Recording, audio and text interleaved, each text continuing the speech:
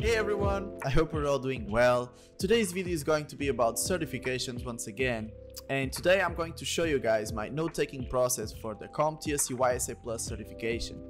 And the reason why I decided to make this video, it's because the video I made talking about my exam experience and my journey is actually doing pretty well. It has around 9,000 views or something like that. So I guess there are a couple of people interested in taking this exam. And since I want to provide some value for you guys, I decided to make this video. And I'm going to try to make it short because I get really excited when I talk about education and learning and studying, and yeah. So let's just get started with the first thing, which is it's really important for you to write down the resources that you're going to use. So the first resource that I use is obviously the CompTIA Exam Objectives Guide.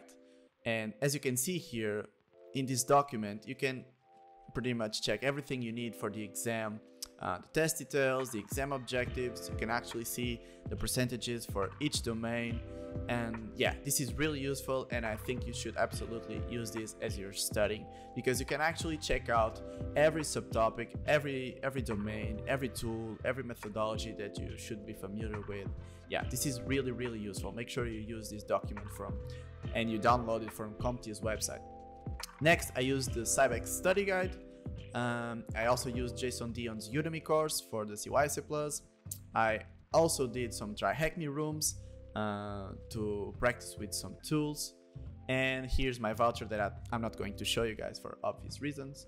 Although I already used it, so I don't know if there would be any problem. I mean, I digress. So let's continue. So the first thing I did when I started studying was I just started to read the book from cover to cover, because I like to think that I have a good memory. And my idea was, okay, I'm just going to read the book. I'm going to underline the things that I think that are important, and then I'm just gonna go for the exam. Dumb me, because here you cannot do that, at least in my opinion. I did that for Security Plus, which in my opinion was easier than the CySA Plus, because here you really have to understand the concepts, and you should be able to use those concepts, those methodologies, those tools for a specific scenario. So you have to be able to understand why a specific thing is used in a practical way. So I started to read the book for the second time, and as I was doing it, I decided to take a lot of notes and to write down my own flashcards. And I think I ended up doing like 300 flashcards or something like that. Yeah, so let's check the notes that I took while I was reading the book for the second time. As you can see here, we have 16 sections.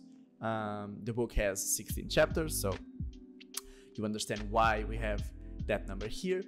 And as I click down each section, you can see that there are a lot of subtopics from each chapter of the book. Yeah, there are a lot of things that you should be familiar with and you should understand. And I didn't do this just for the sake of doing it. I did this because I was trying to make sure that I was able to explain things, to explain those concepts using my own words. So that's why I decided to make this for each chapter of the book and for each subtopic.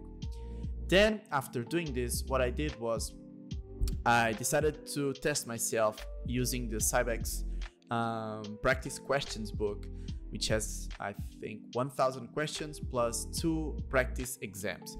But I saved the practice exams for later, and I used the 1,000 questions to see where were my weak links at that point. And as I did, I found a lot of weak links, and after doing those 1,000 questions, I created this section here, things I must know. And here I created these 3 subsections for tools, ports and protocols, and concepts to review. So let's start with the tools. So yeah, you can see already here, I created these huge tables for the tools. But the first thing that I did that was not actually really smart was I was trying to write a note for every tool, and I soon realized that okay, this is not going to be possible because there are so many tools and this is not really smart, and it's not easy for me to study from these notes because there would be like 100 notes here. So I created these huge tables. This blue one goes for Windows tools, the red goes for Linux. Here you have the macOS tools with the yellow. And the reason why you just have the parallels here, macOS just has one tool here, that's weird, right? No, it's because the tools that you can use on macOS are pretty much all cross-platform. So that's why we have this green table here, because here you have the tools that are available for you in every operating system pretty much. So yeah, these tables were really useful for me, but make sure you also try to get a little bit of practice with the tools.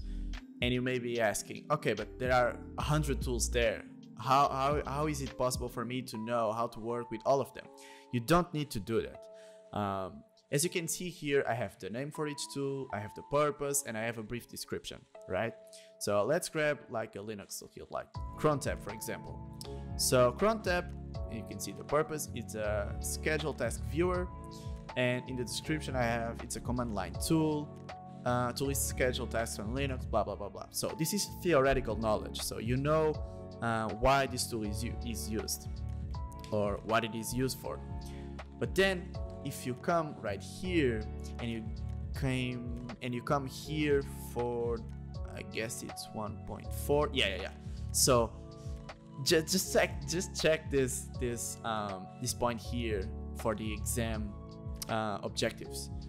Given a scenario, analyze the output from common vulnerability assessment tools. So here you can look at pretty much the most important tools that you should be familiar with. So be smart about this, like read these objectives and try to understand, okay, which tools are the most important for me to know and to be familiar with, and then try to make some try hack me rooms for each one of them and try to get familiar with the tools in a practical way. That's really important for the exam. Then I just wrote down the common TCP ports that I was getting in like every question, and I did the same for the protocols. These 5 protocols were showing in pretty much every question that was asking for something regarding protocols. So yeah, this is not special at all. This is just for me to memorize stuff. And then for me, the most important one was this section here. After doing the 1000 questions, I discovered that I had a lot of weak links. Not only theoretical weak links, like, oh, I didn't remember this or that. No. Practical as well. So as you can see here, do the Wireshark room on TryHackMe. Because I thought I was familiar with Wireshark at that point, and I was, kinda, but whenever a question came out regarding Wireshark, I was failing those questions. I don't know why. But after doing the practical room on TryHackMe and after investing a little bit more time on each of these topics, I was able to correct those weak links, and I actually got lucky because my exam had a lot of questions regarding these topics. I don't know why, but yeah, that really happened, I swear on my life.